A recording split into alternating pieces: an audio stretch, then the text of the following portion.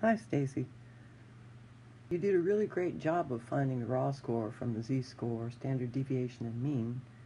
I'm glad you enjoyed doing that and do it so well. But one thing I wanted to share with you is let's think about the percentiles a bit. If you look at this chart, you'll see that there's a line for a z-score of 1.7.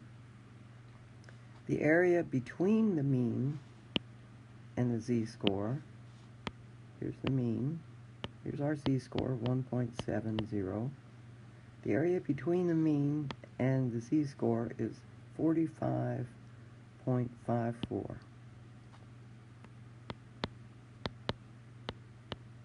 Okay, and we know that there's 50% below the mean.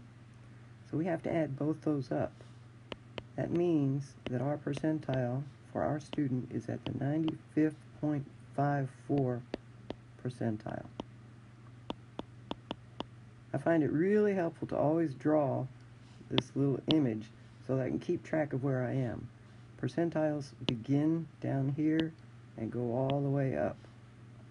So we have to add in everything below our z-score, that 45.54% and the 50% below the mean. Okay?